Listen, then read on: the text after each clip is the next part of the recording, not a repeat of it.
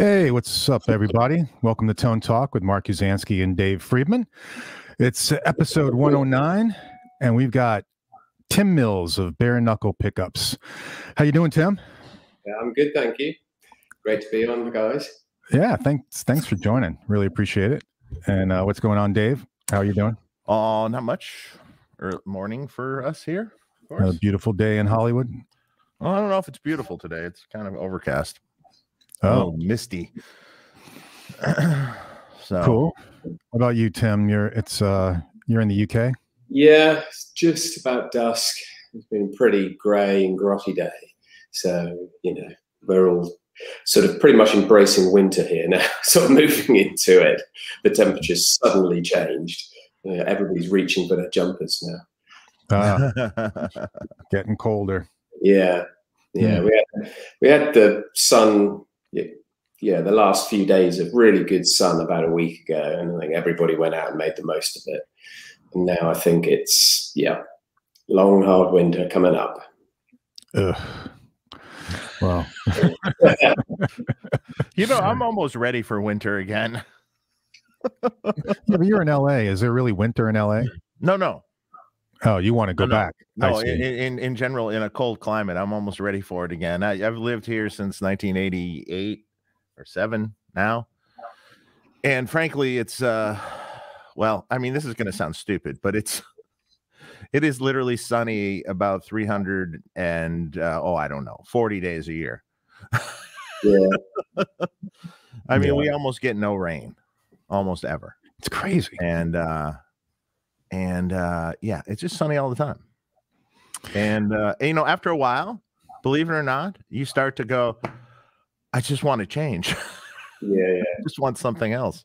I can imagine. Yeah. But I don't like it when it rains here, though. This is the weird thing. When I'm in a colder climate or another state that is has seasons, it's fine.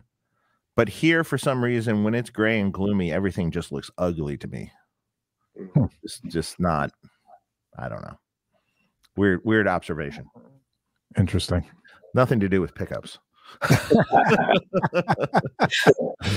That's for sure. I've heard about bare knuckle pickups for quite a while, and always have heard amazing things about your pickups, Tim. Where'd you come up with the name? I'm curious. Right. So it's quite a story behind that one. So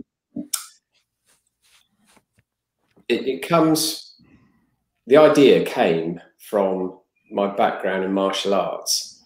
So as well as a guitar player, I've done a lot of martial arts over the years. And, when I wasn't on tour, I would go back to teaching music and teaching fighting. So when I got the idea of starting up a company making pickups, which was based on basic tone hunting, I suppose. I was at that particular time, I just scored a gig in a Ozzy Osbourne tribute band, of all things. So you're having to do multiple types of tones from various eras. And I was really motoring through lots of different pickups, from actives, passives, everything. Just tone chasing, really, just trying to see if I can nail various tones. And I was getting really frustrated by the fact that I couldn't really get my head around what the pickups were supposed to be doing from the descriptions that they were given. A lot of the descriptions back then were very generic. This pickup is good for pretty much everything. It's just like, well, it's going to have to be probably stronger at some things than others, And, a lot of them, even their names didn't really help you at all. Some of them were just sort of weird numbers and things. It's just like, well, what the hell's that mean? So I was sat in my studio with guitars all over the floor, various states of pickup swapping going on. And that is where I started ripping pickups apart and then building them and putting them back together again. And that's where I sort of cut my teeth, if you like, making pickups. And after a while, I thought I really got my head around it. And I thought I could, get a little bit of a sideline here to teaching music, gigging, and teaching fighting. So that's where the idea came from. And so I was sat thinking, right, what am I going to call it? You know, and it just came in a flash, actually. I was just thinking, guitar playing is all about the hands. Fighting is all about, well, the style I was teaching there was a lot of hand stuff in it, empty hand. And I was thinking, empty hands, what's it about empty hands? And I suddenly thought, God, of course, the old original fighters were all bare knuckle fighters. And I wanted to find something that was synonymous with when the UK was a big manufacturing nation. You know, we're not anymore, but historically we were. We used to make everything pretty much for the world. And I thought if I could find something that would kind of hark back to that heritage, to give it a kind of a foundation, I'll be onto something. And I thought, bare knuckle fighter. Next thing I know, I found the image of Jimmy Carroll in his boxing sash with his handlebar moustache. I thought, this is great. This all just works. It sounds cool, and it kind of captures the vibe that I'm after. And that's where bare knuckle came from. That's great. Yeah, great. Yeah, just a great marketing name, great look with the old school bare knuckle fighter, and awesome. Yeah, I mean, even with the font, you know, I was in my studio and I was like, oh, logo. How do we tackle logo? And you know, I started drawing things out, and I thought, this is really difficult because I'm not, you know, I'm not an illustrator. And I just happened to be staring at a couple of Marshall heads, and I thought, hang on a minute, Marshall logo is not a logo at all. It's just a font. Yeah. And I thought, and that's probably one of the most famous sort of logos going almost. So I thought, I'm going to do the same, work for them. So I came up with a script that I really liked, a font. I thought, there, that's it. It doesn't have to be anything clever. It just does what it says. And that's what I wanted. And I've stuck with that font, you know, all through the years, and used the image of the boxer, this guy called Jimmy Carroll, who was a world champion bare knuckle fighter.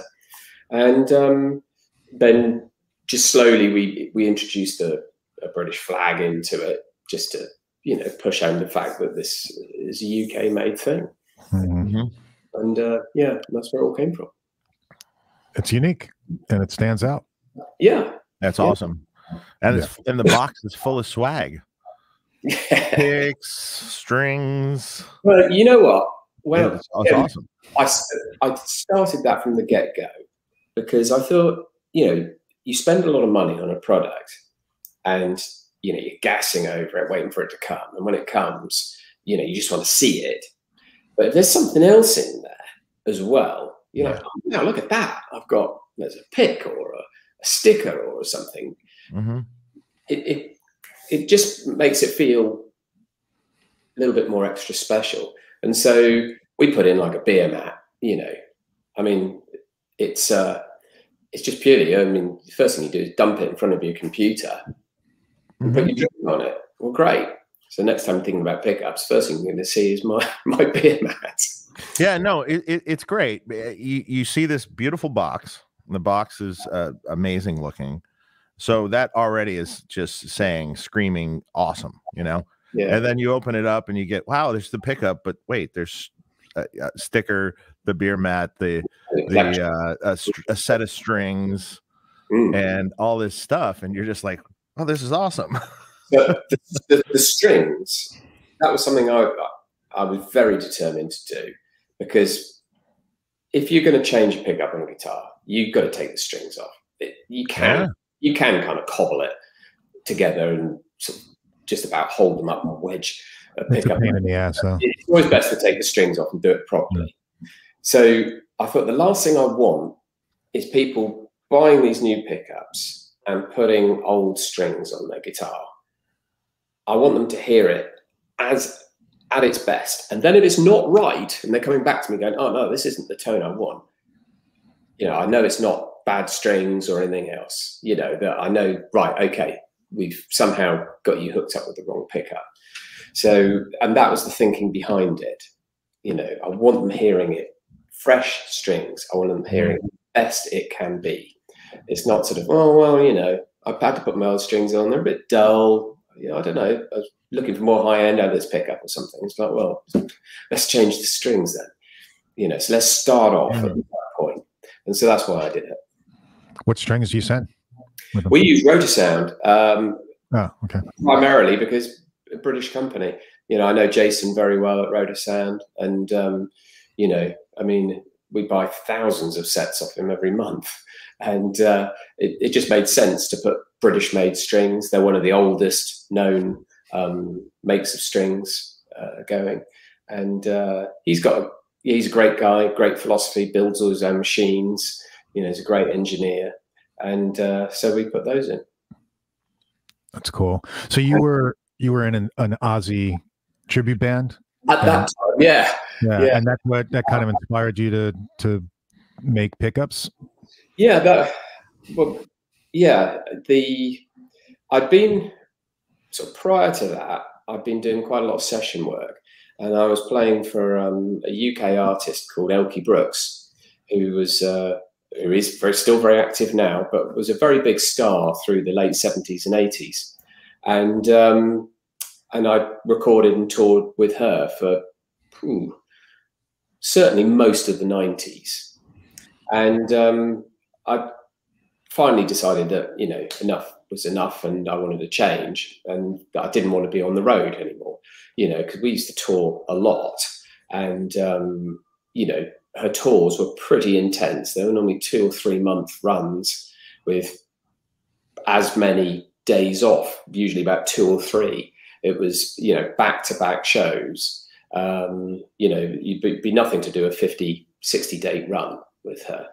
And then you'd be home for a little bit. Then there'll be a run of private shows, a load of TVs, into the studio. Then there'll be another tour. And it would go like that, you know, all year round. And you spend most of your time just living out of a suitcase. So when I decided, yeah, I had my first child was born, and after a couple of years more being on the road and struggling to see him growing up, I decided that I'd had enough. And I very much remember when I kind of made the decision, because I remember he was at one of the shows, and I was looking out from the stage, and I could see this baby crawling along the lighting gantry towards the follow spot guy, who got his mag light out and lit him for me so I could see him. And he pulled himself up and was holding onto the lampy's leg, fully lit. And there I was playing a solo, fully lit by the lampy. And I thought, you know what, I'm not sure I want, you know, my relationship with my son to be like this, him out there and me over here. You know, it just got me thinking. And so I hung up my boots and I thought, right, I'll just go back to teaching music, teaching martial arts, and just be at home a lot more. You know, I thought I've done my time on the road. Anyway, after a couple of years of that, one of my friends sends me a message. Hey, we're doing this Ozzy Osbourne tribute band, and it's going down great guns, playing lots of big venues. Our guitar player's messing us around. We've got a very big show coming up. Will you just jump in and dep for it? And I was like, right, okay, well, what are we talking about? Well, it was a 2-hour show. Oh, so wow. Send me the set list. You know, it was like every single Aussie classic. And I knew some of them, didn't know some. And then there's all the Sabbath stuff in there as well. And first thought was, it's a lot of work for one gig. But then I thought, you know what, I want to see if I can actually do this, if I can pull it off. Because there's only a chance to really have one rehearsal with them, because they were all the way up in Birmingham, which is quite a way away from where I live down in the southwest. So I learned all these tracks, went up, did a rehearsal with them. The night after, went and did this show. And it was probably the most fun I'd had in years, just playing rock and roll. All the songs are great. You don't have to worry about that. You don't have to worry about writing them.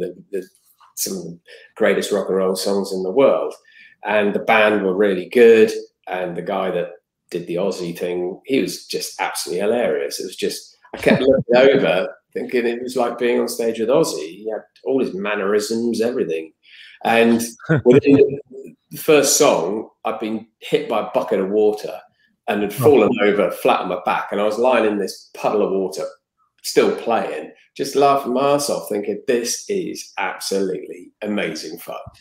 And I then proceeded to get hit by about 4 or 5 salvos of pyrotechnics that were going off all over the place, because the pyro guy had said, look, I'm going to show you where all the reveals are. And I was like, look, I'm not interested. I've got 20 odd songs here in my head. I'm trying to remember. I can't be doing with trying to remember cues. And there was flame projectors going off all over the place. And come the end of the show, my pedal board was just covered in sort of fallout and debris. And I just thought it was the best thing ever. And so I said, look, back in the dressing room afterwards, I said to the guys, you know, if this other guy's messing you around, I'll just do this. You know, this is so much fun. And that started a run for about 2 or 3 years of working with them. And it was a lot of shows. It would always be about 2 or 3 shows every weekend. So I'd be back up the road again and doing that. And that's where I really started digging around, looking at different tones, you know, because I thought I can either sort of just do this the Zach way, or I can do it the Randy way, or I could try the Jakey Lee way, or what have you. Lots of choices, all different. Yeah. And, you know, and then there's all the Tony Iommi tones and the Greg Gillis stuff, you know, and, you know, it was that just started, you know, started me going. I was pretty committed playing Les Pauls at the time. So the first thing I did was sort of sort out that Zach tone. I was using 2 Marshall stacks split in stereo, just 2 800s with a super overdrive on the floor that Robert Keeley modded for me back then. It was one of the first ones he did. And yeah, just a wah and a rotor vibe, and that was it. And it was a thunderous tone, you know, a couple of early 80s Les Paul customs, and worked a treat. But then, of course, I started chasing down other sounds, and that's where the tinkering started. And I started pulling pickups out and putting pickups in, and obviously Zach still is using the EMGs. Great sounding pickups, did exactly what they said they were going to do. But I started thinking, I wonder if I can get that sound a different way through a passive, so I'm not always messing around with the batteries. And I was kind of looking for a little bit more dynamic control as well. I felt that the sound was very compressed, which is very flattering, but it just wasn't happening for me when I backed off the volume. And I'm quite old-fashioned like that. I don't tend to use a volume pedal. I tend to ride the volume pot all the time. Yay. So I started thinking, I wonder what the passive route to this would be. And then so I started pulling out some pickups out of older Les Pauls, and I was having a look at these and figuring out what made them tick. And I just bought so many different pickups and ripped them all to pieces, put them all back together again, tried them in different guitars. And I used the band as a way of sort of field testing everything. So every show I'd take out this rack with six to 8 guitars on. And the guys were like, why are we carrying all this stuff? And I'm like, because I want to try out all these different pickups. And so I'd be changing guitars every song or every 2 songs. And see what you like, see what. Yeah. That's a great way, real world testing. It's awesome. Yeah. And just, you know, and I found that if I was absolutely kind of lost in the moment, just playing and just absolutely really enjoying it and not thinking about anything, I'd know that I was onto something. Whereas if I was fighting with the guitar, you know, you stood in front of 600 odd people and you're there going, cracky, this just isn't happening. You know, I'm digging in, there's not enough coming back under my fingers or whatever it could have been. I would change guitars and try to the next prototype. And that's how I learned, you know, by experimenting with all these different wines. And so every week I'd be making up bunches of pickups, changing them all the guitars, making my notes in my book, and off I go up the road again to try a whole new bunch of prototypes, you know, and sometimes I think, right, that is definitely not working. You know, it sounds awful. You know, it sounds great in the studio, but it's when you're in the heat of battle, that's when you know when something really works or not. You know, when everything is cranked to go through a big rig, you know, and you're having to play the notes right. You know, the gear's not working, the notes are gonna, you know, your head's not gonna be playing the notes right. So I spent about a year and a half doing that. And it's towards the end of that journey that I thought, right, I felt I'd learned enough to know how to tweak all the variables in the pickups to get the sounds I wanted. And so I thought I could just put maybe a simple website together, 3 or 4 models, could have a little sideline there, and came up with the bare knuckle thing. Mm-hmm. Back then I used a box that was, they call it hand stitch box, but it was like, I wanted a box like the old car parts came in, that used to have like the grease paper sort of that used to get down the motor factors and stuff like that. And because my dad was a big mechanic, and he always used to take me around like auto jumbles and stuff like that as a kid. And we were always rooting through these boxes, you know, and it was a really tactile, organic type of feel. And I thought, yeah, that just feels real. And so I found this company that still made boxes the old-fashioned way. So they're cut and folded, and then they have these staples put in. And I thought, well, then I can just get a sticker with the model name, and that would go on the top. There's a sticker on the back, and then 2 stickers on the side with all the tick boxes for the information. Then I could just need to use, I'll just be using that one box, and I'll just have different stickers. And I did that for quite a few years, but then the model range expanded, and it was just getting to be a, you know, a shit fest dealing with all these different types of stickers. Mm-hmm. And that's why I moved over to the box that we've got now, which is, you know, one that we get flat packed and then we can make it up. But and it's got all the various models, all the options. So we just have to deal with a humbucker box, a Strat box, a Telly box, a P90 box. Whereas before I had stacks of stickers for every single thing. But right. Going back to those 4 models, I thought, right, there we go. 4 what were the original ones? The very first one was the Miracle Man humbucker, because like I said, I was chasing down that Zach tone. But at the same time, I knew I had to nail a patent applied for properly. And so I spent a lot of time running that in parallel, and I was obsessing over sort of late 59 patent applied fors. I was lucky to be sent some by a very good friend that I made around that time, who kind of mentored me a lot. He was known back then as Over the Pond guy, and he actually reached out and contacted me, and because he could see what I was doing, and without ever sort of saying to me, look, Tim, you want to use this magnet and this wind, he would kind of drop seeds with me, you know, have you ever thought of doing whatever? And I'm like, no, I haven't. And I put the phone down. And of course, next thing I try it. And I sort of think, what's he on about? Try this wind. And he'd send me some different types of magnets, the ones I was using, and have a little play with these, see what you think. And I learned absolutely masses from him about the original humbucker, if you like. And so I thought, if I can get that right, absolutely 100% right, I've got the proper foundation for building whatever I want on the top, because they're all based on that. Humbuckers I'm talking about. And then I applied the same process to Strats, Tellys, P90s, whatever else. I did the same process. But with the patent applied for, but you know, when I first started, I was just using a generic punched out chassis, generic covers, you know, whatever I could find. But as soon as I was earning a bit of money, I thought, you know what? I need to tool up and make my own parts. Because, you know, when you're using off-the-shelf parts, what tends to happen is you think, right, that's a reliable supply.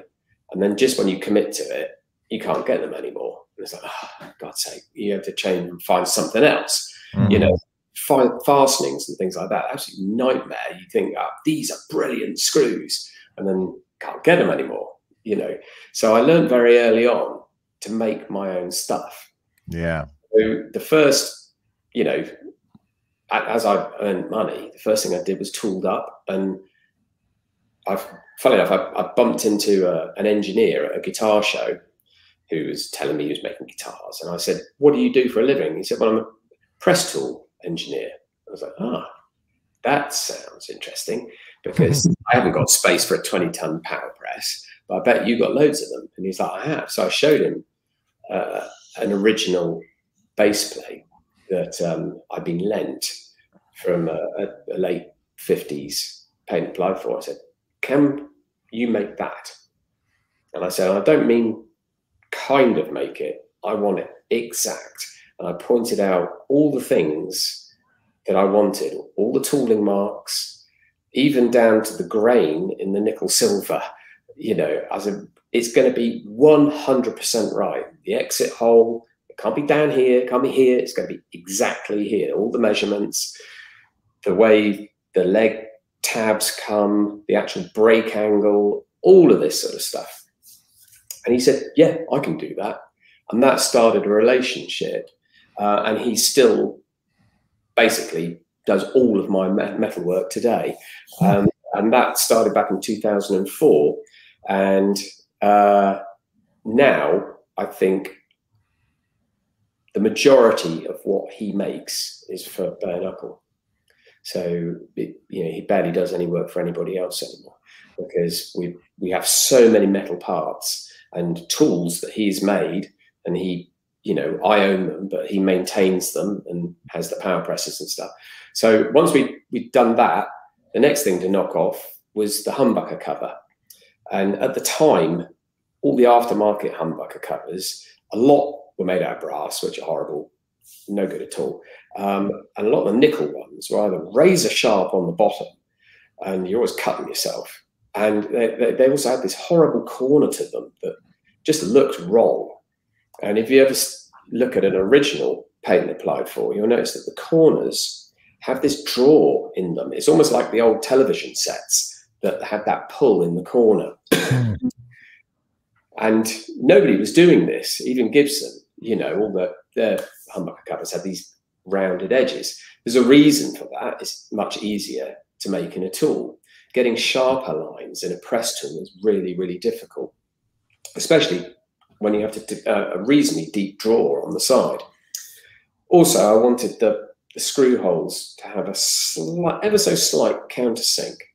If you ever take a paint applied for cover off and run your finger on the inside, you'll see that those screw holes are actually pushed in slightly, and you can feel the edges of them. So they slightly dip in like that.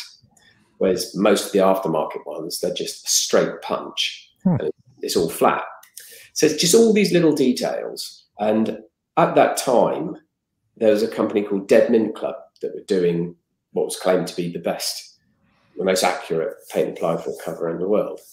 And I thought, I can go one better than that, because they still hadn't got that corner draw right. And so Dave and I worked for about best part of a year getting that tool right. We were going backwards and forwards until we nailed it. And then that became the basis for our cover. So we had the base plate right, we had the cover right. Next thing was to sort out the bobbins. And there's quite a story with humbucker bobbins, because the originals are all celluloid butyrate. So I knew I was going to be committing to a cab type tool. Over here in the UK, plastics tooling is insanely expensive. You can be in excess of 10,000 to 15,000 pounds for a hardened steel plastics tool that will serve you well. But even a sort of aluminium tool, can still be many thousands of pounds, but it'll only give you X amount of pressings. So I started doing a lot of work on paint applied for bobbins. Now, when Seth Lever did his paint applied for, there was the originals only had slug coils. So there was 2 rows of slugs. So later on, they decided for whatever reason that they wanted an adjustable screw coil side.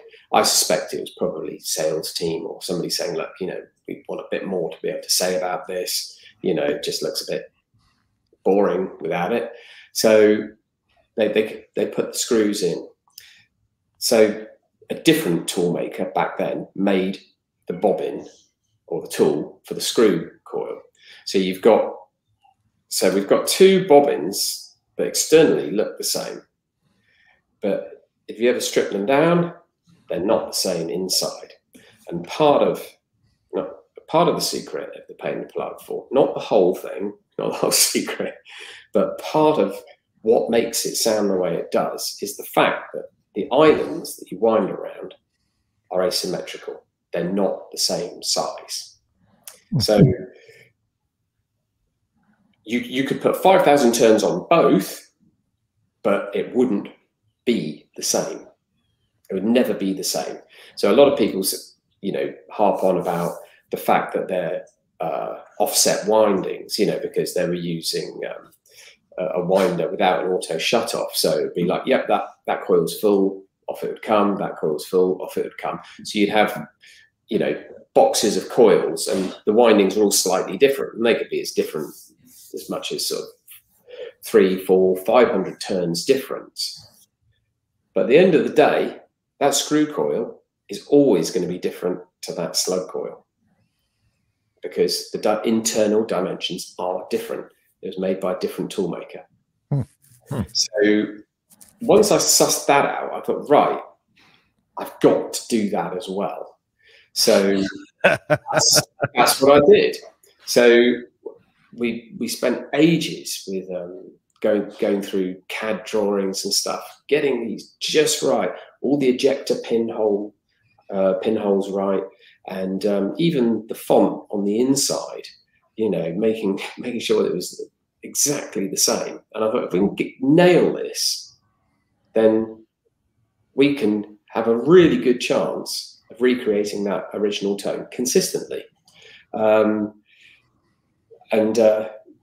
that's what I did. So I had my base plate, my cover, my bobbins. I started working with a foundry to make the magnets the way I wanted them, all in rough cast, sand cast, whatever you want to call it. Contacted Gavitt Wire, who'd done the original braided wire, went for a strand count on the braid of originals. And I said, this is what I want. I'm taking the exact strand count. And so, like, yep, fine, we think we can still do that. So it's great. So, you know, literally went through every single hoop I could. And I thought, you know, down to making our own screws, our own slugs. So Dave, my metal guy, he makes all our slugs. I have all our pole keepers, make all of those. We make everything. Got a local guy, does all my maple spacers for me. You know, thrilling job, making tens of thousands of maple spacers, converting lovely pieces of maple into matchsticks, as he calls it. But he does it. And yeah, so those early years, there was a lot of just constantly reinvesting and a lot of analysis going on. And at that time, still doing the tribute band and still taking guitars up the road and just testing and testing and testing and listening and testing. And then I'd throw some out through other pro players that I'd know just to get their ears in on it as well.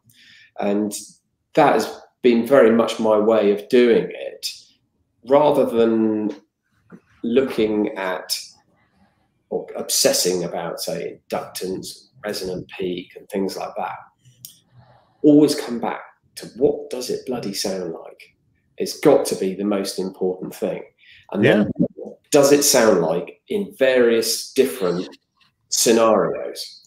And that always comes down to playing under fire. You know, you can set up and get a perfect rig tone in your studio or a rehearsal room, but the moment the lights go down and that intro tape runs, everything changes and the room fills, you know, and the smoke comes out. That's when you find out if that pickup sounds right and is working. And so that's always been my definitive test. That's awesome. Well, now after that whole dissertation, you just sold a bunch more pickups because I'm sure you did. Because even I'm like, okay, well, now I got to try more.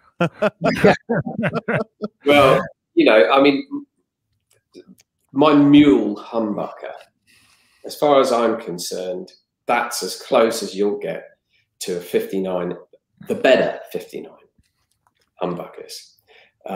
You know, and what would be the better 59 humbuckers? Well, now I've experienced a bunch. I have a bunch of clients that have original Les Pauls and 59s and different things. There's one in particular guitar that belongs to a client of mine that is just unbelievable sounding. And it's not one with a lot of low end, and it's not one with a lot of high end. Yeah.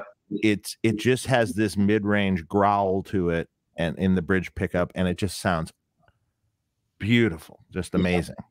Yeah, absolutely. I've heard other ones that are kind of scooped and a little brighter on the top and a little looser on the bottom, which I don't like as much. I've played a few that just sound downright flat. Mm-hmm. You know, there's nothing going on at all.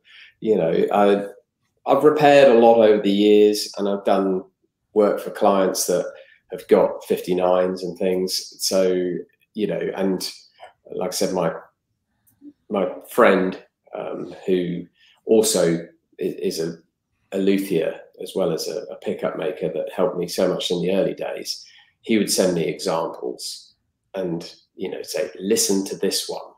And the good ones were just so much more, they were more three-dimensional. You get this incredible note bloom. There's masses of headroom. There's depth, but there's no flub in the tone. Mm-hmm. You know, okay, the bass is trimmed, is shelved off, but it still seems to extend somehow. You know, it's not like there's no bottom end there. That's why it's so classic. There is a depth in there. And then there's just this mid-range that carries through a mix. But that's exactly what I'm talking about with that pickup. Yep. Exactly. And the notes literally come out from under your fingers. It's almost a touch-sensitive playing experience. It's like the guitar's trying to play itself through your fingers. That's what I always feel like. You know, wherever you put your fingers, the notes just bloom up. They're doing exactly what you want them to. You're not having to fight to get the things out. And that's what I modeled it on. And back then, sort of 2003, the other pickup that was closest to that, I would just say, was there was lots of Tom Holmes humbuckers floating around back then. Tom really knew exactly what that was about as well. You know, I learned a lot listening to his pickups. Yeah, and that they were very much a benchmark. I did some work for a guitar player over here called Jeff Whitehorn, who is the Procol Harum guitar player, and Jeff sent me down several sets. It's like, listen to these, just listen to these as well as the PAFs. You know, 'cause there's something in this that he's understanding about those original PAFs as well. Yeah, the toms were amazing. I had some of those over the years. Yeah, I mean, he handmade his own screws, handmade his own covers. You know, he wasn't trying to be vintage correct in the materials. I mean, the screws, they had these beautiful deep heads. If you ever spun one out, and the lead-in on the screw was just absolutely beautiful. It just purr as they would go into the coil, and it had this lovely big head on it as well, with an almost flat top, but it wasn't quite flat. And if you work with screw makers, trying to get them to get that top just right can be torturous. Interesting. Yeah, that's awesome. I love the attention to detail. I love it. We've got some super chat questions. You mind if I jump over to those, Tim? Yeah, you go for it. Okay, cool. Ben J2827, thanks for the super chat. He says, Tim, my favorite ever pickup is your EVH 11. He means the VH2. Yep. VH2. Which boot camp model is the closest? And how do you get to live in Cornwall and play with pickups all day? Well, the last question is the easy bit. That's a life choice, and it's but the VH2 boot camp. Okay, just to give a brief overview of boot camp pickups. The idea behind boot camp was to produce a range of pickups for people that weren't interested in nerding out, if you like, on pickups. Some people look at our range of pickups and almost get overwhelmed by the choice. And some people think, maybe I'm not a good enough player. And that's absolutely rubbish. You know, everybody is good enough. It's and so what I wanted to do was, hey, come here. You can come in on this. What I wanted to do was produce a range of pickups that were for people that just either weren't interested in understanding about specs and things, or were kind of scared to even dip their toe in the water. So the thing with boot camp is there's 3 output ranges and 4 types of pickup. So even if you've got a guitar and you think, I don't know if I've got a humbucker or what, I don't even know what humbucker is, we made it pictorial. So it was, you know, does it look like this, this, this, or this? Is it a humbucker, a Strat, a Tele, or a P90? So you think, oh, it's that square one. Okay, you got a humbucker. Right, next, there's 3 output ranges. There's the old guard, true grit, and brute force, basically low, middle, high. And these are the types of music that you would usually play with those sort of output ranges. What do you think you fall into? Which field? So it's just basically giving them 3 landing pads. This, this, or this. So, and that was the idea, is just take the pain out of it. And then there's no options. So we're known for doing these incredible ranges of finishes on our pickups. But with boot camp, it's either black or zebra coils, nickel or gold covers. They're all short leg, they're all 4 conductor. You don't have to worry about any of that stuff. I've just basically stripped it all down to make it very, very simple and quick to choose the pickup. You know, and then it's kind of, if you like, an introduction to bare knuckle. So you can come in at this level, and you know, we've got lots of pro players use them as well. Ones that just aren't interested in different models. They're like, I just want a high output pickup. I don't care what it is. Right, brute force. There you go. That'll do the job. Just a black humbucker. Just throw me a black humbucker. It's like, right, there you go. That'll do it. So to answer this chap's question, what is closest to the VH2? The closest would be an old guard humbucker, because the VH2 is essentially a patent applied for. But it's one that I tuned very much by ear to kind of not replicate Eddie's tone, because as we all know, Eddie's tone was in these, you know, but it's to put you in the right place to be able to have a go at doing that. And so with the VH2 features the most heavily offset coils I use in any of my pickups. So they're not unbucking, but they're sort of leaning that way.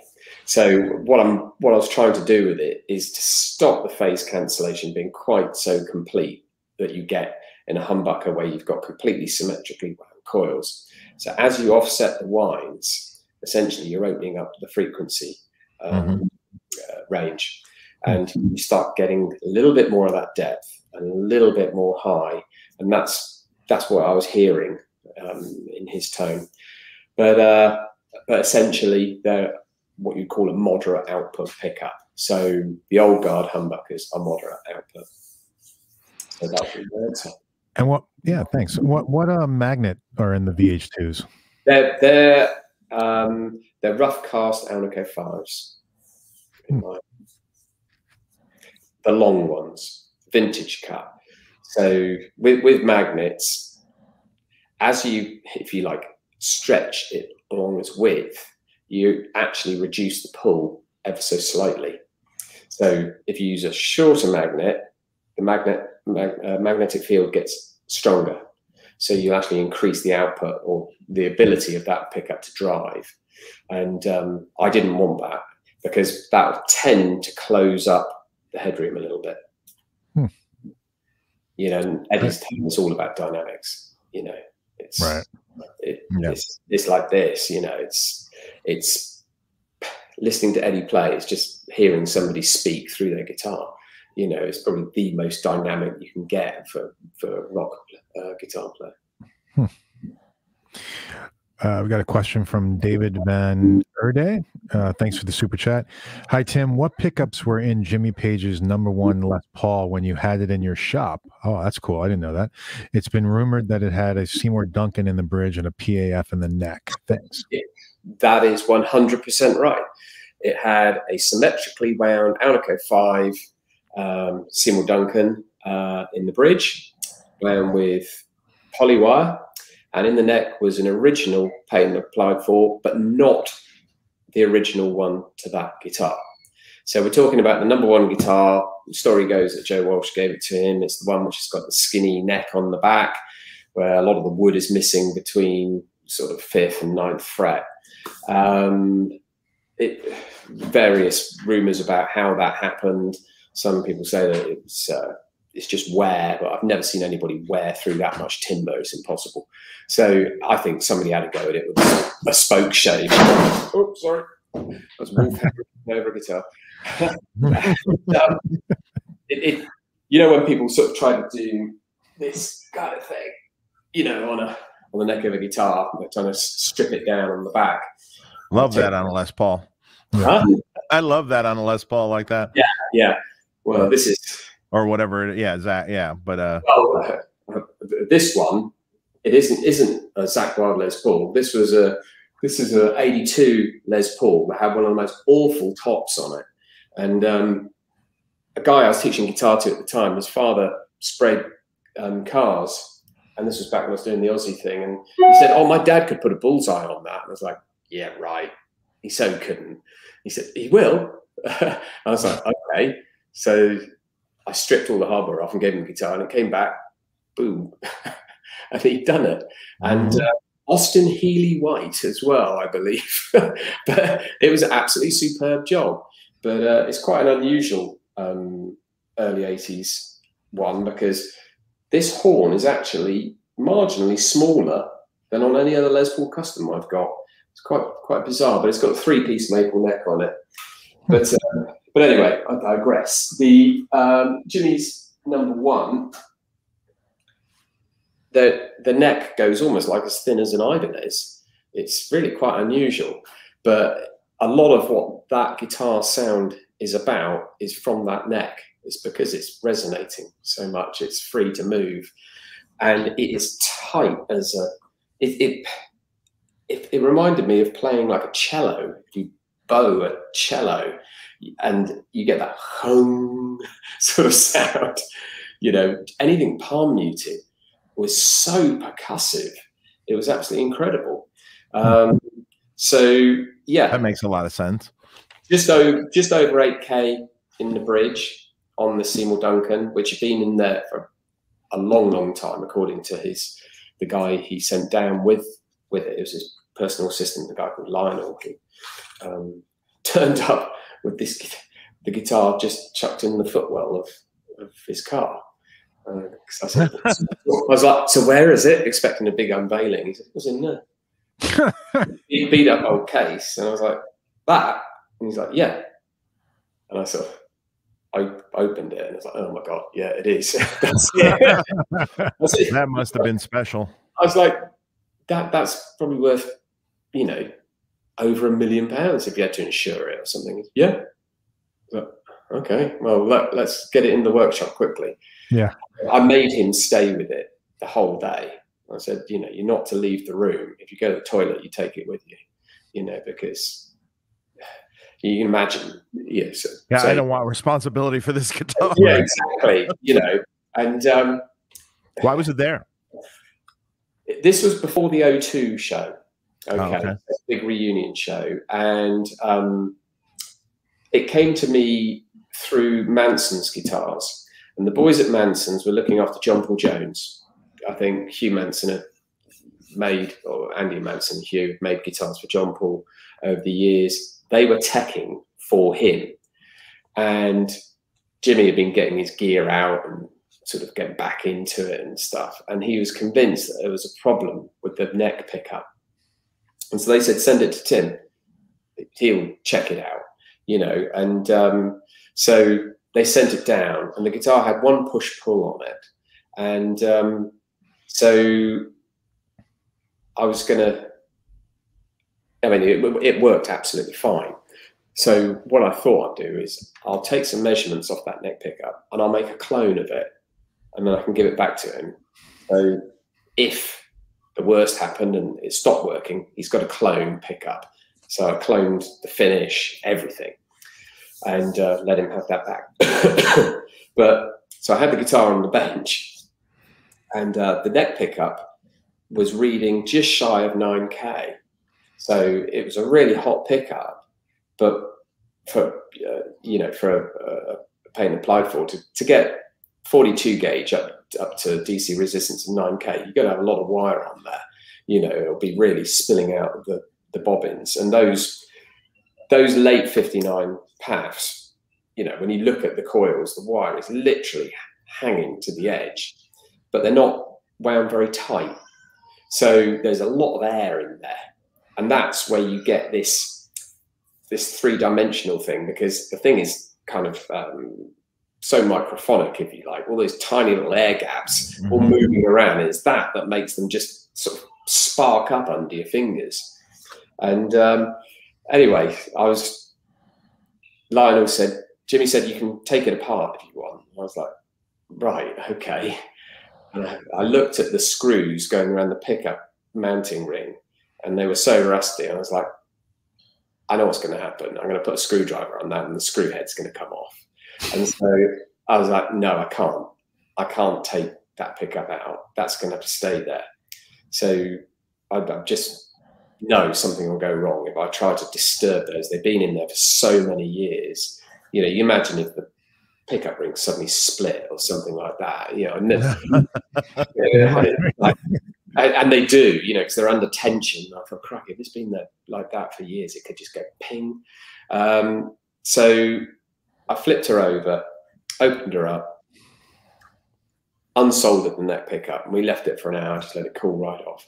I took all the readings I needed to from there, used Gauss meter up on the neck pickup, got my Gauss readings for the magnet, and I would have said that that was an Alnico 2 neck pickup from the readings I was getting, not a 4 or a 3. And that magnet was quite discharged. And when you played it, it almost sounded like a Strat up in the neck position. I was so surprised, because we all know what Les Paul necks can sound like. You know, they can be quite throaty, quite fluty almost. This one was super woody. It was like, jeepers, you know, this is awesome. It was absolutely awesome tone. You know, you wanted a great PAF tone. That was it. That was just absolutely stunning. But Lionel said, Jimmy said to tell you that isn't the original. So, but he can't remember when he swapped it. So that's all I can tell you. So yes, Seymour Duncan, spec-wise, I would say probably not far off what they call their 59 humbucker, I think. It's Alnico 5. But this one was definitely wound with poly. It wasn't wound with plain enamel. And up in the neck, an original paint applied for DC. Off the top of my head, I remember it's, I've got it in my book, but it's about 8.9, something like that. And with a quite low reading Alnico 2, I would say. In there. I didn't dare even put a screw out to see. Yeah. I didn't want to change any facet of it at all. Yeah. You know, so I just left it. But yeah, we had it there for the whole day, and I was given permission to play it. So I was like, damn right, I'm going to play this and play this and play this until the guy literally prizes off me. You know? So those sort of opportunities come along once in a lifetime. That's amazing.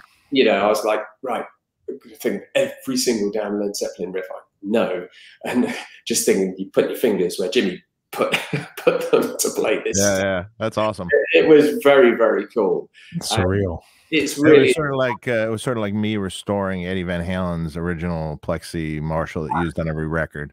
Yeah, just like kind of surreal. Yeah, completely. Yeah. When you started playing out of it, right? Oh well, period. It's just like you're just looking at it, going, "Oh my god!" Yeah. Even just touching something like that. Yeah. Right. Yeah. You put your hand on it, and you think what this has been through, what this has done, the music it's been through, the people it's been in front of, right? The history, or yeah. You could be that piece of equipment. What you would have seen, it's absolutely incredible, really.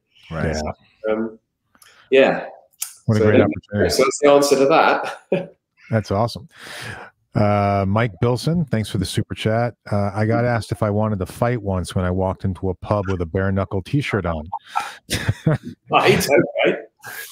Great company though. Thanks. You got to be careful where you wear that shirt. Yeah. Bruce W, thanks for the super chat. Tim, love your pickups. I put them in all my guitars, with the Rebel Yells being my favorite, and my Les Pauls. The fact that you personally answer questions is awesome too. You're like Dave. Right. Well, this is I'm sure Dave does this too. It's customer service is the most important thing when you're making stuff for people, because I have a personal philosophy that there isn't such a thing as a shit piece of gear. Excuse my French, but it's just the wrong piece of gear for the player. Yeah, you have badly made pieces of equipment, but every piece of equipment has a sound and can be used for something. What you've got to do is to connect the two. So it's getting, in my case, pickups, Dave's case, amps, pedals, whatever. It's making sure that what the player thinks they want or what they actually want, and you get the right product out of your range to them. They then go away happy. But more importantly, will it make them sound better? Yes, it will, because they'll go away and play confidently. Confidence transfers into tone. When you play a piece of music confidently, it sounds great. When you play it and you're not too sure, it sounds awful, and that can be one of the biggest effects of tone, if you like. And so interacting with your customers is absolutely crucial. Really find out exactly what they want, and right down to, what do you play? Tell me about the guitar. I want to know the bridge. I want to know the neck construction. I want to know what the guitar's made out of, if it's not a brand I'm familiar with. I want to know about your playing styles, and I want to know really what your playing style is, not what you kind of think your playing style is. A lot of people are, I play metal and jazz. It's just like, hang on a minute, metal and jazz. Well, you can play one or the other. What you're meaning to say is you're a technical metal player, and you have to sort of get around that. Jazz is a totally different kettle of fish, and we'd approach it in a totally different way in terms of equipment. And you have to have these conversations. You can't just say, "Oh yeah, you want one of those? See you later," because they'll go away and put it in and go, "Oh no, that doesn't work. That's shit." And it's like, yeah, no, it's not. It's because I haven't done my job. I've just fobbed you off with something. So you can't do that. And especially in a world where communication is so instant. We can all sit here, different parts of the world, talking about gear. People can do it all day long, and you can destroy a company in seconds if you don't look after people. Really same philosophy, exact same philosophy. And everyone's always surprised when they're getting me answering. All the emails come to me. If I need something done, I hand it off to someone, maybe to ship something or do things like that. Yeah, sure. But they all come to me because I've never understood so what's going to happen is some customer service person is going to do this job. Okay, so if he does that job, then he gets a question that, of course, he doesn't know. Yeah. Then he's just going to come to me and ask me that question. Anyway, yeah. And then I'm going to have to relay it to him, and then if he relays it to the customer properly, that's a whole different story. So in the end, I'm just answering it anyway. So why don't I just do it and cut out all the middle? Yeah. But the nice thing is, yes, you have to take care of people. You know, you make stuff happens. Absolutely. I mean, tubes go bad. You know, when you're manufacturing things, sometimes there's little, you know, they're handmade. Yeah. Along with being handmade comes errors. If people make things, they make errors. They're not a computer. They make errors. They make soldering errors. Things happen. You know, you try to whittle that down so it doesn't happen very much, but it happens. Yeah. And then worse off, you're using parts from other manufacturers. Yeah. And worse off is when all of a sudden you realize that, hey, this manufacturer's part is starting to fail. It shouldn't be, but it is. It's a defect in their production. So then, you know, and it's the domino effect. It's the domino effect. And then worse off now we have, you know, parts delays and COVID related delays and shipping related delays and oh God. Now you're like, we can't get this capacitor. What else can we use? Well, okay. Exactly. We can use these. No, that'll be fine. We can use those. And you're always constantly jumping through hoops these days to try to keep production rolling. With talking face-to-face to customers, I have 2 guys that work for me in sales that also liaise. One is a wiring kind of specialist. So what I tend to do is every day when I wake up, first job, open up my computer, normally about 5:30, 6 o'clock in the morning. And we have a ticket system, so all the emails, and we have a live chat on our website as well. So if somebody's not manning that, it converts it into an email so somebody can then follow it up. So there's this huge basket full of tickets, if you like. And so I go through and I sort of say, right, I'll have that batch. Ben's going to have that batch, you know, and Tim will have that batch. So things that are more wiring specific, Tim will run through, Timmy, another Tim. And Ben is more based on dealing with the trade, so people wanting to buy, you know, the product and to sell in their shops. But he'll also deal one-to-one with customers, and I'll do all the rest. And same on Instagram and Facebook. Oh yeah, I feel your pain. Come in, but I pretty much had to sort of divide myself into 3 because I was just literally spending my life just doing this all the blinking time, you know, and my wife would be like, "You gonna put that down?" And it's like, yeah, no. You know, and you're like, literally, this is me. Yeah, and you're like, honestly, if I don't, that is a potential sale. And you ask me to put it down and not service a customer. But there comes a point where you go, you know what, that is pretty shitty. You know, you have to have a life too. So I've about 2010, I kind of got to the stage where I was making myself physically ill, trying to do way too many things. You know, I was making pickups. I was the only one that would answer the phone. I wouldn't let anybody else answer the phone. I was doing all the emails. I was doing all the procurement. So I was ordering everything, and I was just, you know, I was spending all day like that, winder, laptop, doing a few questions, wind some more coils. Can you get that out of the pot for me? Yeah, thanks. And like, oh, you've run out of what? Oh, Christ. You know, and it's like, I forgot to order whatever. And so these days I work with another friend of mine who is a strategic planner, and we have a monthly meeting and we work through all these bottlenecks. Most of it back then was me being the cork in the bottle, not letting anything go past, because it was my baby. I didn't want anybody else ruining what I built up.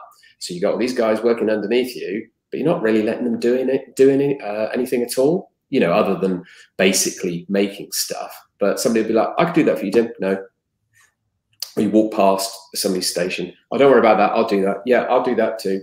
Chuck us the brew. I'll do that. Tea. Yeah, I'll make the tea. you know, and you're trying to be all things to all people.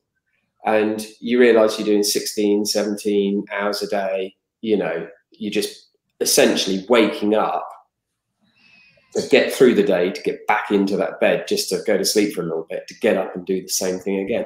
And yes, you have it'll burn you out.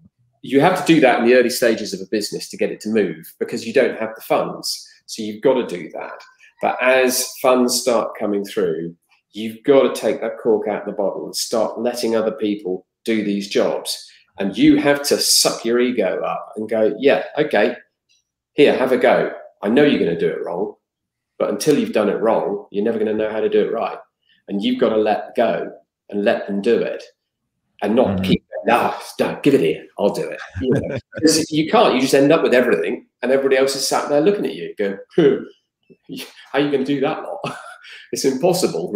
You know, I mean, the guys will tell you stories of in the early days coming in to work in the morning, and I'd be asleep on my winder. Oh God. And I've been there all night, you know, winding till the early hours of the morning, and eventually we just put my head down, head up, morning. You've been there all night? Yeah. And you just can't do it. No. Especially with a family, and, you know, yeah. When it all kicks off, everybody rolls their sleeves up and pitches in. That's a totally different thing. But when, but on a day-by-day basis, you know, I remember one Christmas, I spent Christmas Day in the packing room. I had the kids in helping me pack, and we worked all day. It's like, yeah, that's fine once, not every year. Yeah. You have to take that step back and go, right, the real problem here is me not allowing other people the chance to show that they can do it too. And that does boil down to, ultimately, when you're honest with yourself, your ego. You kid yourself that it's because, oh no, it's my business, I don't want to be messing this up. Yeah, there's an element of that too. But equally is, well, if I let you answer the phone, next time it rings, they maybe won't ask for me. Right, exactly. Yeah. But I tell you what, after a little bit, when they don't ask for you, you think, oh, I can get on with this now. You know, and you think, why didn't I do that before? You know, right. And so I don't even have a phone in my office anymore. You know, if the guys want me, they'll come up and say, got a call here, you need to take this one. Right, give me the phone, I'll speak to whoever. But most of the time it's like, can I speak to Tim? Tim's up making pickups. Can I help? Yeah, sure. Boom, there you go. But if they can't, then they come knock on the door. And we'll sort that out. But I still make sure that I handle a chunk of all the interactions, because I need to, you get your feel for your business that way. You can feel the pulse of it. Is there anything changing in playing styles or the requests coming through? You need to feel that. You don't want to hear it secondhand. Yeah. You know, so when you get everybody together for a, you know, I call them prayer meetings, you know, where everybody comes into work and like, let's just have a little chat here about where we're at, who's doing what, anybody got any problems with whatever. You know, somebody might say, have you noticed that everybody's playing, I don't know, like 8-string guitars or something, you know? And it starts a discussion. You think, yeah, are we tooled for that? Should we be tooling for that or whatever? You know, I mean, in that instance, for instance, with 8-string humbuckers, I did 6s and 7s for many years, thinking when the 8-strings started popping through, you think, yeah, do I spend like 15, 20 grand tooling up to make those parts? There's not enough coming through yet. So we used to hand make them. We used to make all the bobbins. We'd get 7-string bobbins, cut them in half on a bandsaw, and then we'd glue them all together and literally, and then sand them all down, get out all the lines, all this sort of stuff. Just do it that way. But there was a tipping point where all of a sudden it's like, look, we just can't keep up doing this, right? Yeah. We need to tool. Get the bloody tool in, you know, and let's do it properly. You know, it's like that age-old thing of, you see a guy walking across your workshop to borrow somebody's screwdriver, and you've been backwards and forwards 10 times today, buy him a bloody screwdriver. Right. Yeah. That makes sense. Yeah. And it's really easy to say. It's not so easy to do, because you're like, yeah, he's going with that screwdriver again, but I'm too busy over here. It's like, no, you've got to take care of those things. Yeah, it's smart. Andrew Phillips, thanks for the super chat. Long-time bare knuckle pickup user and recent Cali owner. Awesome. Tim, can you talk about how you hooked up with Steve Stevens and how the Rebel Yells were developed? Right. Steve. So we're 2004. So I was about a year and a bit into the company. In those days, I used to process all the orders manually. So first job in the morning, the orders would sort of drop in, and I used to have a PDQ machine for doing credit cards, and I process all the orders manually. So like, there's the credit card numbers, and you could do it back in those days. There wasn't all this data sort of stuff. And I used to put the orders through. Anyway, this one day, this order came through and it said Steve Stevens. And I thought, it can't be Steve Stevens. But I thought, well, how many people are there with that name? Didn't think any more of it. Anyway, for some reason, his card wouldn't work. So I had to email him and said, that card number, it was a Dyna card or something my machine wouldn't work with. And so he emailed back, said, sure, just try this one. Oh, that's great. So we did that. Anyway, he ordered a couple of pickup sets over the course of that year. And it got to sort of midsummer, and I got an email from Steve Stevens. And it just basically said, hey, I use your pickups quite a lot. I'm doing a gig in your country. Would you like to meet up? I was like, huh, maybe it is Steve Stevens then, you know. So I replied, said, sure, where's the gig? He said, it's a place called Castle Donington. Well, it was the Monsters Rock show. And I was like, damn, this is Steve Stevens. So I was like, yeah. He said, right, I'll sort it out. You just turn up there. I'll meet you backstage.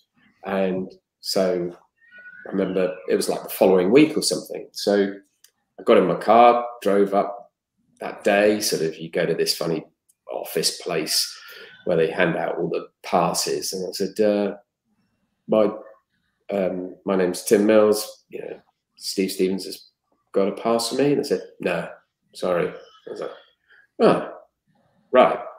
So I texted him and said, there's no pass. He said, oh, sorry, 2 seconds. Next minute, the girl comes back and hands me a pass. In I go into the artist village, sort of wandering around, all these big rock stars everywhere. It's like, oh, that's so-and-so. Up bounces Steve. Hey, shakes me by the hand. I sit down and have a chat. And we're talking about the pickups we were using. And he said, I want you to hear what my rig sounds like. I was like, how are we going to do that? He said, just come on stage. I was like, I can't just walk on the stage at Donington. You know, there's like tens of thousands of people there. He said, no. He said, you come on with us, but wait in the wing. He said, I'll get my tech just to angle the back line in. I said, right. So anyway, come to showtime. So he comes out of his caravan, beckons me over, and we sort of walk up the ramp. So with Billy was there, everybody's there, walking up this ramp, through the sort of drape things at the back of the stage into the wing. So I'm stood, Steve, Billy, the other guys on the other side of the stage. And there was, if I remember rightly, 3 sets of cabs. I think he was running a wet-dry rig back then or something. And there was masses of gear. Yeah. There was like fridges of stuff, and they'd flown all this in for this one show. They were over in Europe. But they got the whole thing angled in at me. And his tech was like, thanks, mate. This is going to be really loud. And watch the show from there. And Steve's like, I want you to hear what I'm hearing. And I was like, right, okay. So, and that's how we got to know each other. And we decided we'd do a signature pickup. And he spent the rest of that tour, which I think was the Devil's Playground tour, A-Bing stuff, doing it kind of my way, taking guitars out and sending pickups. He'd load them up, he'd go on the show, go, yeah, that's got this and that I want. this one hasn't. And that's where the Rebel Yell came from. It's a great sounding pickup. That's great. It's still one of my favorites. I've got it in a lot of guitars actually, and you know, it's a medium output. I think a lot of people immediately think for some reason that Steve's going to be all about gain. There's a lot of headroom in there as well, but Steve's also a fan of what he calls his Zeppy pickups. He loves path type voicings as well. So especially in recent years. Yeah, and you know, I often get an email from him saying, you know, can you make me a whatever? And it's like, yeah, we can do that, you know, and or he'll tell me about the guitar he's got that's got maybe some unusual system in it, you know, a ray gun built in or an Evertune bridge, just aren't working. He's like, you know, can you do something with this? Or he'll come back to me and say, I want a real heavy metal pickup. It's like, yeah, we can do something like that. You know, he's the nicest guy, but you know him inside out, Dave, but yeah, he's the nicest, most genuine guy. And he's an incredible guitarist. And guitar player. Yeah. And he's always had the cleanest tone. And that day, being stage side, you know, I was just like, you could kind of hear a pin drop still with all this going on as well. It was that clear.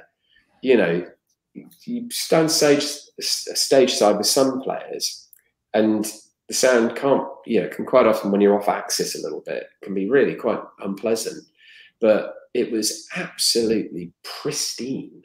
You know, the way of describing it, it was so clean, but it wasn't sterile. You know, it was just like, this is how I wish I could sound. It just sounded absolutely amazing. It really was, you know, and you know, obviously all his big pedal boards and the amp rigs and the racks of stuff. I build it all. Oh yeah, I'm sure you did. I was about to say I'd hate to be there if that ever went wrong, but I know Steve's the sort of guy that quite happily would just grab a couple of pedals and plug straight in the front of an amp, you know, and still sound amazing, sound great, you know.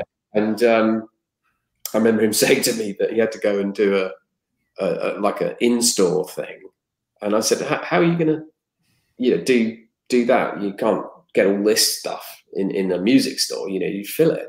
He said, no, I just tell them to give me back then, he said, a Korg Pandora. He said, I'll do it with that. I was like, damn. Yeah. I'm sure get some good sounds out of that. Yeah. You know, and yeah. Modern Vintage, thanks for the super chat. Tim, I have the Blue Jackson Masterbuilt Misha Relic SoCals Strat that you made custom middle and neck single coils for. How would you describe them, and what production models are closest? Thank you. Okay. Dealing with the last part of the question first, the Trilogy Suite coils are the closest, and they are a high output 44 gauge wound single coil Alnico 5. So it's kind of P90-ish in tone when you do a sort of muscular line with a 44 gauge. 44 gauge is very fine wire, and but I still stick with an Alnico 5 magnet. So with Misha's, I think on this guitar, I think he's got a Ragnarok humbucker in the bridge, and that is a serious muscle machine. That's, you know, it's hot wind, and it's sat on a huge ceramic magnet. So you couldn't really go putting in vintage coils. The output would probably strangely still work, but it's just the tonal difference is so extreme. You know, you go from this really tight compressed tone to this really big dynamic sound. It's just like, whoa, what's going on here? That's just too much. Right. So yeah, so I basically wound up these 44 gauge beasts to put with that, thinking that I think at the time Misha just had them make this one for him because he had this idea about this HSS thing, and Jackson have since sort of jumped in and made lots of them. You know, we're making hundreds of these now. Oh wow, that's great. That is. Yeah. Modern Vintage. Oh, thanks for the super chat again. Tim, of all your Les Pauls and Strats, do you have a #1 favorite for each that you use for development, testing, pickups, or a few? What are your favorite amps? Right. I do have favorites, but when I'm doing development, I do jump around from one guitar to another. The fatal mistake is just using one host. You're pinning all your cards to one mast. When you're doing R&D work, you really have to try lots and lots of variables. Les Pauls. You got a few. Yeah. This isn't all of them either, I'm afraid. This one here would be the one that I've tested most stuff in. You can see that bad boy there. Oh, Yep. That's a nice Les Paul. Yeah. So this one has had pickups in and out of it. You see, it's quite battered old beast. But I've used this one a lot. But you know, what year is that? This it's not that old. I mean, it's pretty beat up, but it's I think it's about 15 years old, something like that. Okay. But, you know, you don't want to be just used to that.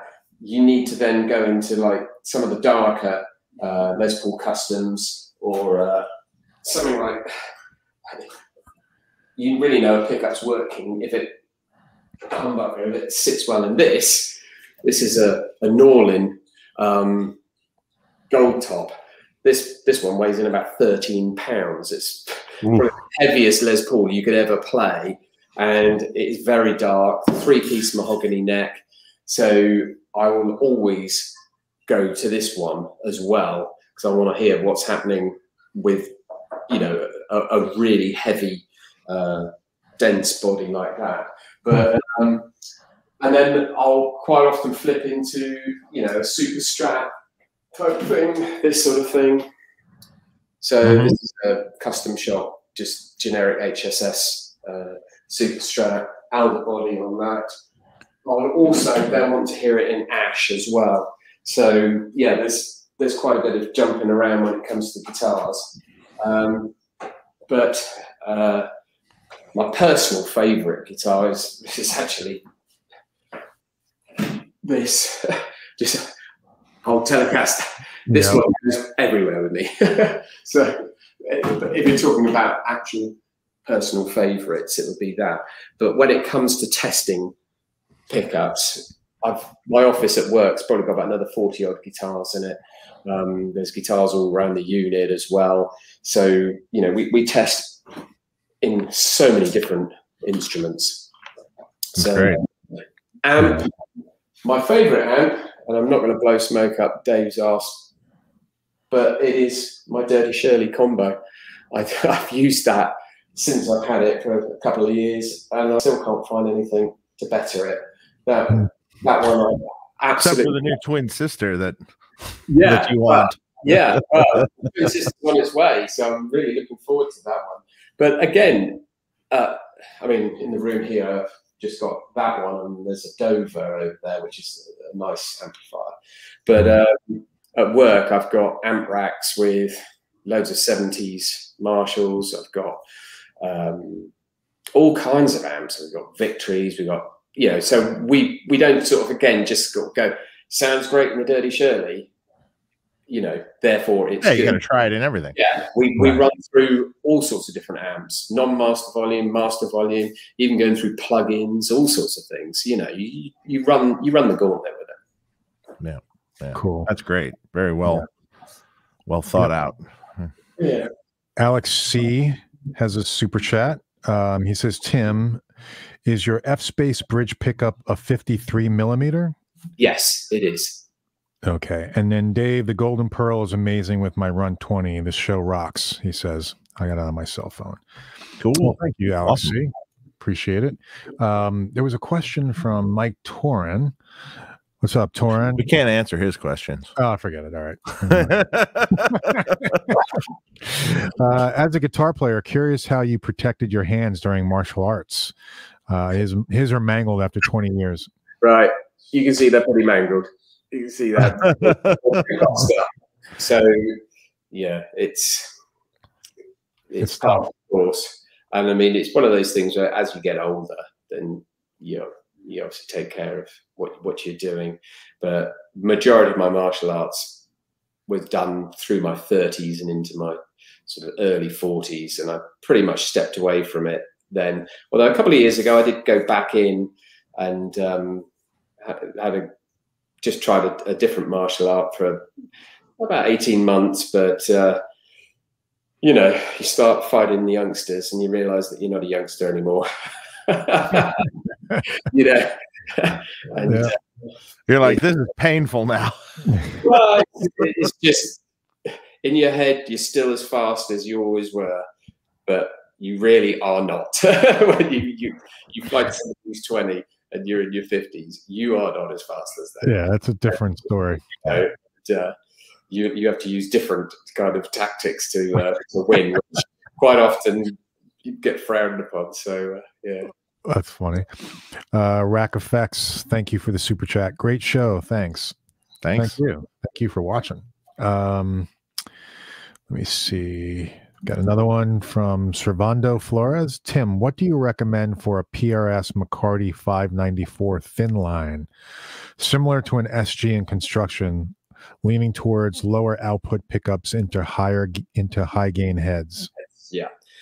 I make a pickup called the Riff Raff Humbucker, which is based on the 1960 patent applied for, which were the first ones that used the shorter magnet. And remember what I said earlier about when you shorten the width of a magnet as it goes across a humbucker. So I'm talking about, I'll just use this. So when I'm talking about the width, I'm talking about this way, not that width there. Mm-hmm. So the shorter magnet sits in here. It's a couple of mil shorter.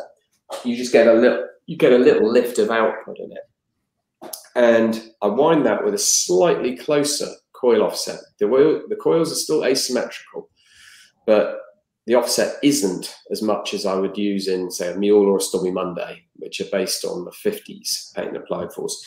So that tends to focus up the mids a little bit more, and that sounds really, really good in a thin line style guitar. And it's got plenty of headroom, and it will saturate under gain really, really well. And if you go on the website, you'll see that in the sound clips for that pickup, this is the Riff Raff Humbucker, you'll see there's some classic rock type clips, but we then do a high gain metal clip to show what it sounds like pushing a high gain rig. And it's insane. And being a moderate output pickup, you get that lovely trimmed bass response. So super percussive, but really angry and gnarly where you want it to be. Sold. That's great. Riff Raffs. Okay, now I just need to buy a guitar that's like that. Yeah, I use for hard rock band I play, and I use Riff Raff in the bridge and a Mule in the neck with a lot of my single cuts for that. You can do well. I would say if you can't do it with those, you can't do it. You know, it's just a great, especially if you're like riding your volume pot. You know, and I like to try to stay away from the pedal board as much as I can, and if I can get away with it, just have a wah-wah on the floor. Or not even right. You know, it's Tony Silkinen. Thanks for the super chat. Thank you for the amazing show. Tone Talk is the best thing on the net. Well, thanks so much for so much valuable information. Cheers from Finland. Bare knuckle rules too. Have to get a silo set. Great. Awesome. Let me see. I know we have more super chats. I know we're running against time here. Dave, how you doing on time? I'm fine. You're good? Yeah. And you, Tim? Yep. I can just see the reflection in the door. Oh, no, that's a reflection on my screen. I thought it was my wife sort of bouncing around with the kids, but I think she's, because it's kind of bath time now, but she said, don't worry, we'll be fine. I said, look, you know, you need help, just come on in. You let me know if you got to run. No problem. Yeah, we're good. I'm happy. Stompbox Initiative. Thank you for the super chat. Hi, Tim. Can you tell us the difference between Alnico magnets types 2, 3, 4, 5, 8, etc., and their effect on tone? Okay, so this is a whole box of frogs. There are two types of alnico. And it's to do with the way that the magnets are formed and magnetized. You have anisotropic and you have isotropic magnets. The majority of pickups on the open market today will be anisotropic. Most will use, if they're using alnico, will use an alnico 5 magnet. Aniso magnets are magnetized in one plane. Okay, and that makes them a lot stronger. So they have much more pull, and they'll create a stronger magnetic field. So that means that they'll drive the current in the coils a lot harder. Isotropic, the other word for isotropic magnets is unoriented and well, uneven, I suppose some people call it, but they're magnetized almost not randomly, but in multiple planes, and that has the effect of making their pull slightly weaker. So vintage pickups, you will tend to find isotropic alnicos in. Alnico 2, 3, and 4 exist purely as isotropic magnets. You can get an isotropic 5 as well. It's not that common, but I do use it in some pickups, and most recently the Polymath humbucker uses an isotropic 5.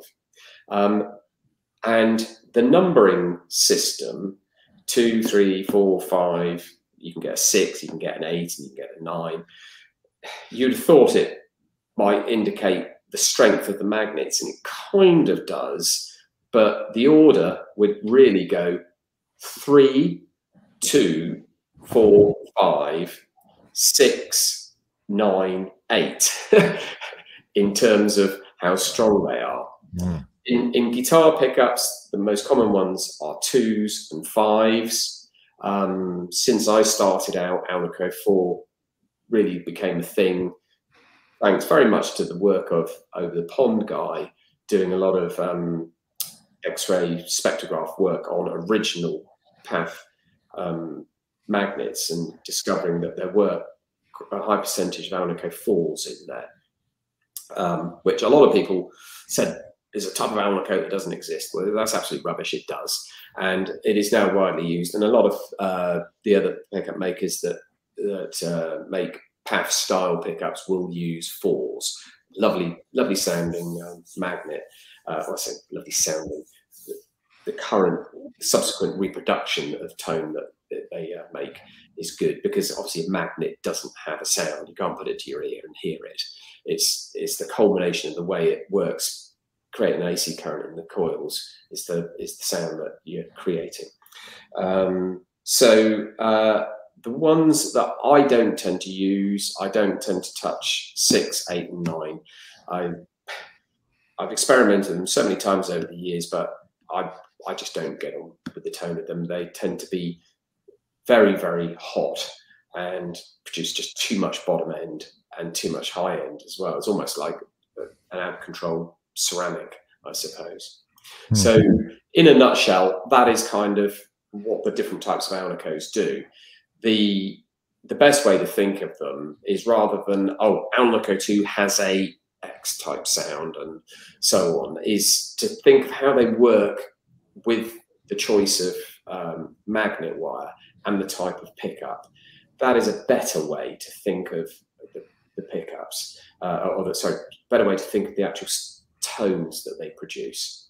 It's a bit of a trap, sort of saying Alnico 2 is a soft sound. Well, it can be, but it can also be quite bright. It can also sound very compressed as well. It depends what wind you're partnering it with. So you've got to look at it as a whole package. Okay. Yeah. So, I think that's the easiest way to. Instantly, if you go onto our forum, I did write the Bare Knuckle forum. I think there's a sticky post at the top where I talk all about all the different magnet types and their uses, and how I use them as building blocks when I'm putting together a voicing of a pickup. Oh, that's great. Whoa. Modern vintage, can you describe the difference and best applications for the Juggernauts, Ragnaroks, and Polymaths? Longtime customer of Dave and Tim. Thanks for the super chat, by the way. Okay, so these are 3 signature pickups. Dealing with Juggernaut and Ragnarok first, they're the signature pickup for Misha Mansour, and the Polymath is for Misha's very good friend and mine, Adam Nolly Getgood's signature pickup that we've just released. I'm going to do it starting at the top of the tree. Ragnarok is the hottest. It's a very high gain, almost compressed sound. It's got this sort of squishiness to it, I suppose, which is what Misha was after when we designed it. He wanted something that would give that sort of squish that you get with an EMG, but still breathe a little bit, especially if he was to just back off the volume pot a little bit. But it had to be really, really gnarly sounding. So he wanted it for basically be a sledgehammer. And that's what we did with the Ragnarok. The Juggernaut was the very first signature pickup I did with Misha. And he wanted something that had this trim, firm bass response, but also had weight in the high notes. So if you just go the usual ceramic route and just make a ceramic type humbucker, you can get really great rhythm tone, super tight tracking. But when you go up the dusty end and start shredding, it can get quite bright and piercing. And he didn't want that. His lead tones, or a lot of these progressive guys' lead tones, is very fat actually. It's verging on a fusion type tone. They prefer it to be darker rather than sort of us 80s guys, which go for more of a shred tone, bright cut, you know, and it really sort of sears.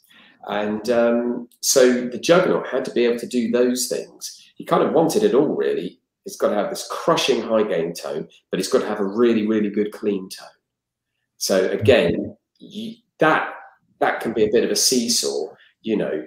To get one absolutely perfect, there is going to be a compromise on the other.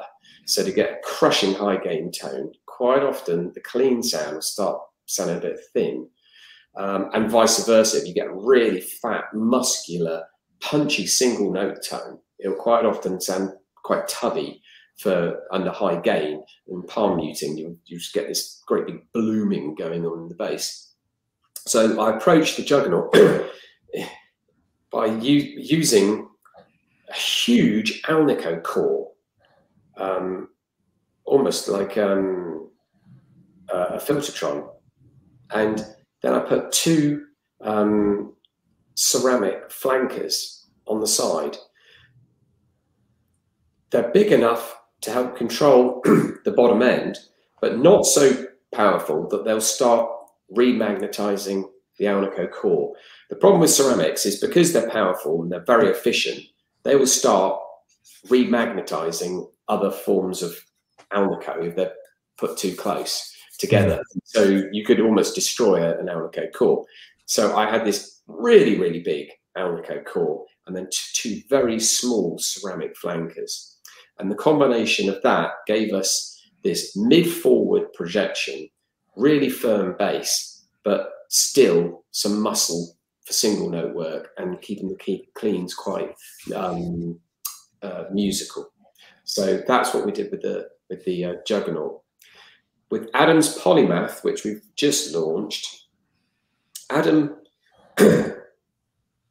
wanted a more moderate output, and in the end we went for it came out as a medium output pickup, but this is the one where we used the unoriented Alnico 5s. And by doing that, by using a slightly weaker Alnico 5, it stopped the bass being pushed, bass response being pushed quite so hard, kept the mids forward, and gave this sort of chewiness to a high gain tone that he was looking for, this squish, as he calls it, when he really digs in. So it's almost like a type of compression, I suppose. But the highs are really dynamic. And there's this slight hint of darkness to it. Adam is a big fan of players like Andy Timmons. And if you're familiar with Andy's lead tone, it's not what you'd call super bright. It's this really fat but very punching sound. You actually feel all the notes hit you individually. And that's where we were going with the polymath. So it had to be able to do a very, very good modern metal tone. But Adam also wanted it to be able to do a really good hard rock tone, which tends to be a little hairier. You know, it's not so sort of razor tight as the modern metal tones. And he was also really got into doing series parallel wiring. And not all humbuckers sound good when they run parallel, but we really worked hard to make sure that these did. So yeah, there's a lot of work went into that, and it wasn't easy either because we couldn't actually meet. Normally when I do this type of thing,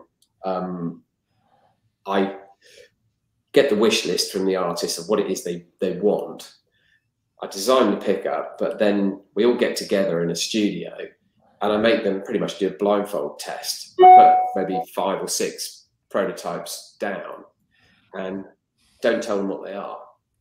So I'll either make them all the same visually, or I might make them different colors. Just it's a kind of psychological game, really, to force them to make their decision with what they hear and what they feel, not what they think. Blindfold. Yeah. Basically, completely blindfold. Rather, you know that thing of that people sort of listen to things through their eyes. Absolutely. You know what I mean? We've talked about this many times. That's with amps too. It's I always put things on an amp switcher and don't tell anyone what it is, and I can switch in real time, and they have to just, don't even look. No, I won't even tell you. Yeah, and Adam has helped me do several R&D projects with various artists over the years. Adam's got ears like a bat. And he will quite often be writing notes down as to what he thinks the wire gauge is and what he thinks the magnet is. So we have a bit of a game, and at the end of it, he'll come out, I think that was this, this, and this. And I'll be like, nope. Or, damn it, you've got it. But we weren't able to play that game this time. So it was all done literally through sound clips going backwards and forwards and phone discussions and so on and so forth. When you're in the room with somebody, I can read the response from the person as well. I can see and how they're engaging with their guitar and how comfortable they are. And I couldn't do that this time. It's difficult. Through all these sound clips, and they'll just be on my phone, and I'm like, has he really worked at that? Is he finding this easy? He's such a great player anyway, and so it was a little bit more protracted, but nonetheless for fun. And the biggest thing really with those sort of projects is establishing the output range to start with. If you get that right, the rest normally falls into place. So and with Adam, he wasn't sure whether he wanted to go at the hotter end of vintage or in a medium output setting. And I really had to drill through that first. What is it? So I was having to prototype in 2 directions, which I didn't, I wouldn't normally do. I would normally sort of go, right, this is the pickup. I'm going to hide it in amongst 5 or 6 sets, and you're now going to find it with your ears, basically. And, rather than if I just sort of said, here, Dave, there's your signature pickup, and put it on the table, you go, oh, right, great. Is that it? Yep. Thanks. See you later. You wouldn't feel like you'd engaged enough with it. You'd be like, well, shouldn't we be talking more about it or doing whatever, And so I came up with this way of doing it. And once we've found the pickup, which is normally the one I've designed, we then bring in loads of other guitars and say, right, now let's get out of mahogany, let's get into alder, let's go to a different scale length. Let's, and then I'll pack them off on tour with a whole load of guitars, and they have to do the play test as well. And it's only then that we sign it off. So, So all of those pickups, Juggernaut, Ragnarok, Polymath, They're all aimed at rock players. You can use them out of context as well. You know, I'm not a progressive player, but I've got a guitar with a juggernaut in, which I absolutely love, you know, and I can get the kind of hard rock sort of 80s type tones that I like from it. It has obviously very much a modern edge, which I kind of like, you know, because it's kind of what I like in a hard rock tone, but with a slightly different edge to it, which makes it sound sit differently in a mix. But yeah, so that's what they are. Awesome. Chris Puckett, I love high output, high gain bridge pickups. Is it possible to go higher output than where we're at today? I hope not. Is there still room for developing higher output bridge pickups? I mean, do you really need hotter than like 20K? Well, yeah, but I mean, DC resistance, it really doesn't mean a lot in terms of output, because if we were talking about all pickups were made with the same wire gauge, well then yeah, DC is a good comparator, because as the resistance was going up, the number of turns of wire going up. But the moment you start changing wire gauges, DC largely becomes irrelevant. And I very much try to stay away from things like millivolt output, resonant peak, all of these things, because very few people understand them properly.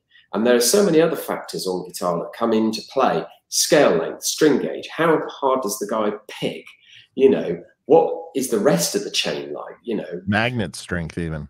Yeah. Oh, there's so many different variables.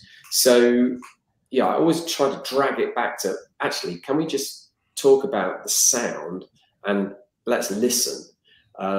So when it comes to actual output, yeah, I mean, there are guys out there sort of putting out pickups with insanely high DCR readings, and they're using huge magnets and so on and so forth. But ultimately, the signal will compress so much that the opposite's going to happen. It's going to squash down and squash down and squash down, and it's not going to get louder. It's not going to drive the amp any harder. If anything, you're going to force the front of the amp to collapse. You know, it will just start farting and sounding horrible. So, yeah, I don't really think, you know, there is a need for anything like that. And as a general rule, I always, sorry, Wolfhound's going off again. I always try to get players to go with the lowest output that they're comfortable with, because the lower the output, the more dynamics you'll get, the more dynamic headroom you get, the more vocal-like the tone becomes. And I think that is when players sound their best, when they're playing dynamically. It's the same when we talk in conversation. If we all talked in a monotone, imagine what it'd be like. We wouldn't understand each other. You know, if there's no inflections in our voices at all, the conversation would be so boring. And, you know, and we would struggle to get the gist of what we're actually saying to each other. Music is just the same. So whereas a very high output pickup gives you that compression, which kind of fudges over your picking a little bit and makes it a little bit more flattering. And conversely, a low output pickup tends to expose a lot, and some people aren't quite comfortable with that. There is a middle ground where you can have a bit of both, a bit of flattery, a little bit of exposure, nice dynamic tone, and hey presto, your guitar playing sounds much more vocal and dynamic. Right. Cool. Thanks for the super chat, Chris. Piploducus, thank you. What are your thoughts about matching sets versus mixing odd pickups? I have an A-bomb bridge, supermassive middle, and mother's milk in a Nightfly Ace. It really is down to applications. When I started this, I decided that rather than just make bridge pickups and neck pickups, I would always work out a set of everything so that it would make it kind of easy to choose. You know, so if you buy a mule set, the bridge and the neck pickup, they're not the same pickup, but they're calibrated to work together and balance properly in the guitar. So you don't have a bridge pickup up here and the neck pickup down here, trying to get the volume, the outputs to balance. And sometimes in my sets, the pickups will be wound with different wire, they'll have different magnets or what have you, just to present the complete package. But that doesn't mean that you can't drill deeper and say, well, actually, I like a neck tone that comes from that pickup, and the bridge pickup tone comes from this. Fine. If that's your applications and you understand what you're doing on that basis, then go for it. You know, this guitar here is a Holy Diver bridge. I've got 63 veneer board middle and neck, you know. So that's a relatively hot bridge pickup. And these are two sort of early 60s right. coils. I just love that sort of combination, you know, but I could easily put, say, two Trilogy suites, which are very, very kind of hot P90-ish voice coils that would work equally well with that humbucker. I could have gone with, say, the way I use the middle pickup, I could have gone with an Apache, which is an Alnico 3 in the middle, and then my 63 on the neck. You know, so yeah, by all means, mix and match. But if you're not comfortable doing that and you just kind of want the easier route, then there's a calibrated set there that will be, I know, works in the guitar. Right. Cool. Nicholas Kilmeyer, thank you. So awesome to have Tim on the show. Huge inspiration as a hobbyist pickup winder. Tim, would you mind talking about how the scatter at different layers of the winding affect the pickup, if at all? Yeah, well, they do. I only scatter wind, okay, because I made my own winder out of basically a small pen lathe. That's how I started, and came up with these little flywheels that I clamped my bobbins between, and I've stuck with that because it's what I know. You know, and so when you're doing that, the wire's passing through your fingers. It's nigh on impossible to do a machine wind, you know, because you're human. You're not going to do an auto transverse, you know, like a shuttle backwards and forwards, exactly perfect like a computer would, or a, you know, auto transverse winding machine. So you essentially are almost scattering whether you like it or not. Now, you can scatter a lot or you can scatter a little bit. If you go bonkers scattering, you end up with a really quite messy coil, and the wire can overlay and you'll start getting humps, hot spots in it and stuff like that. So, you know, I just sort of developed my own scatter winding technique. I tend to build it up in layers. So I'll put a heavy scatter layer in, and then I'll wind more uniformly for maybe 1,000 turns, and then I'll scatter it again.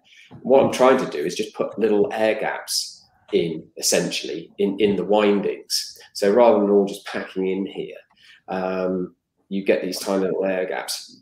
Some people talk about this sort of skin effect of current sort of running across a tightly packed coil and stuff like that. But for me, it's about those air gaps more than anything else. Because if there's thousands, maybe millions of little air gaps, they're adding to the insulator effect of that the wire's already got insulation around it. But if it's packed tight like that, or it's slightly off like that, there's less contact. But these tiny little air gaps are what gives a pickup its clarity, its 3D sort of nature, if you like. And it's that gives it that touch sensitivity.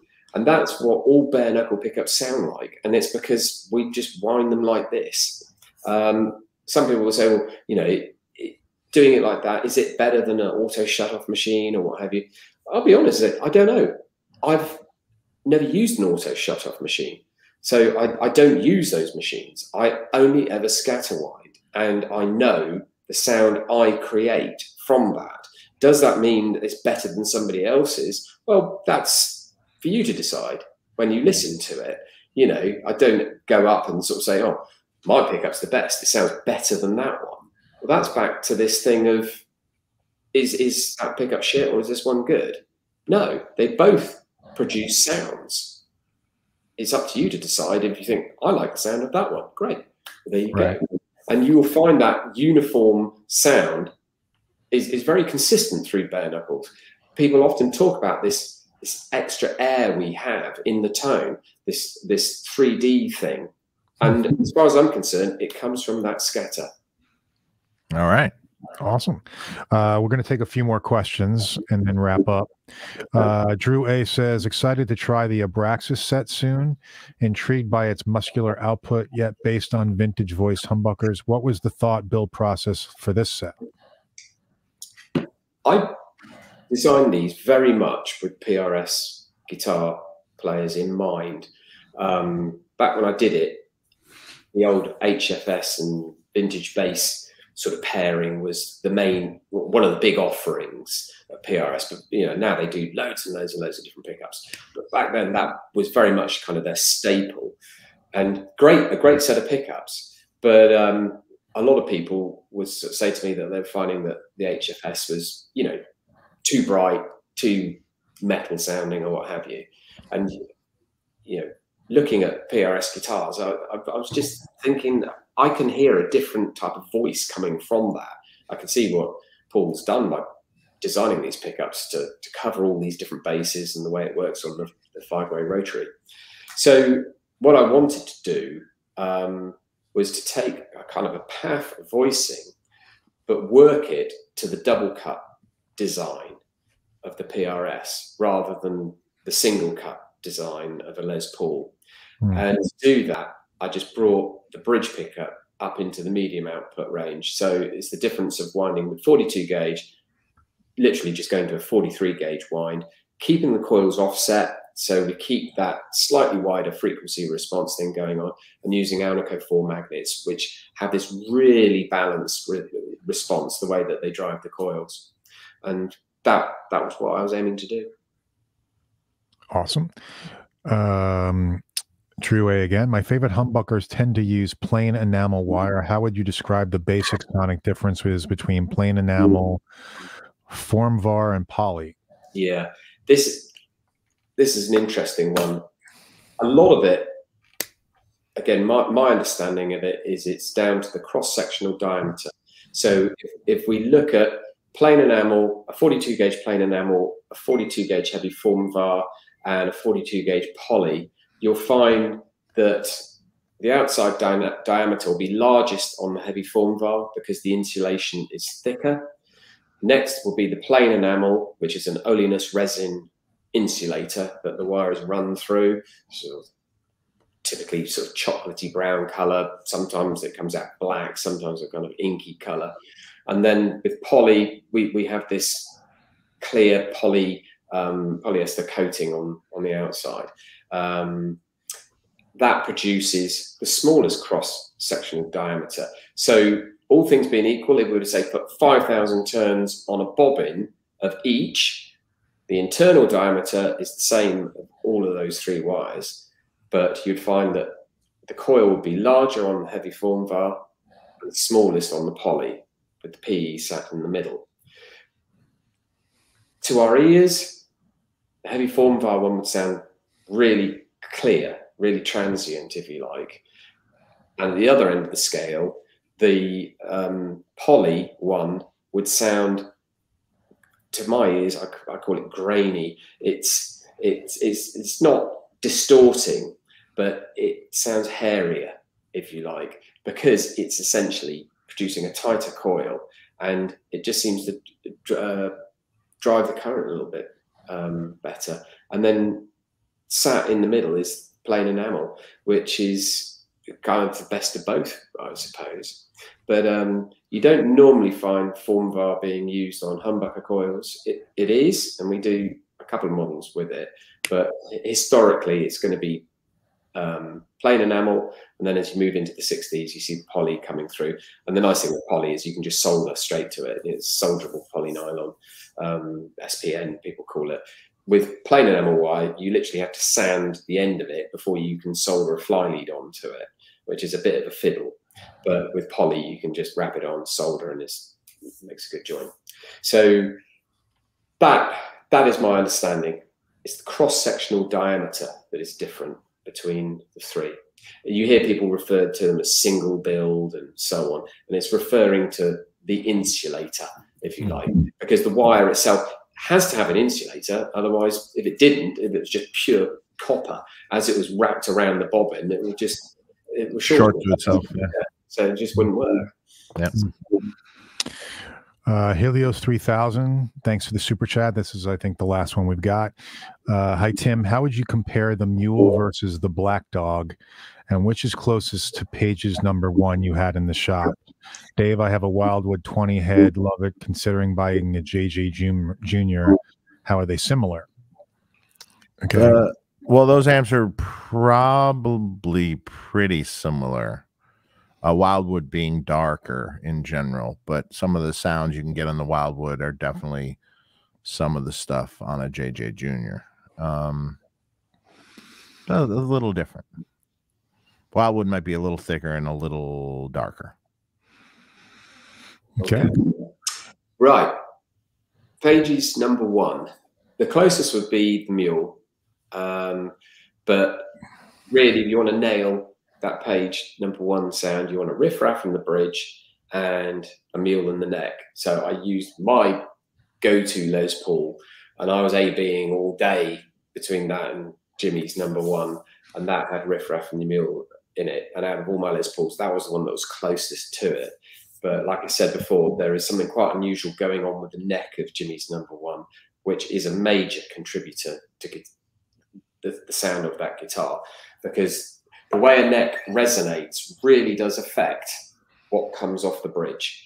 And the pickups listen to the strings. They don't listen to the wood. It's the way that the harmonics come off these strings that's the important bit. And so the stiffer or the looser a neck gets, the more it will affect the tone. So in Jimmy's case, because the neck was quite thin, it was able to resonate a lot more. As it resonates, it means bass frequencies don't transfer into the body so easily and come off the bridge into the pickup. So the Black Dog, again, I didn't name it to sort of say, oh, this is going to be the Jimmy Page sound. It's to put you in a ballpark vibe. That was always the idea behind the names of the pickups, is to, is to sort of put you in a ballpark area. It's a great Les Paul, throaty, punchy, mid-range focused humbucker.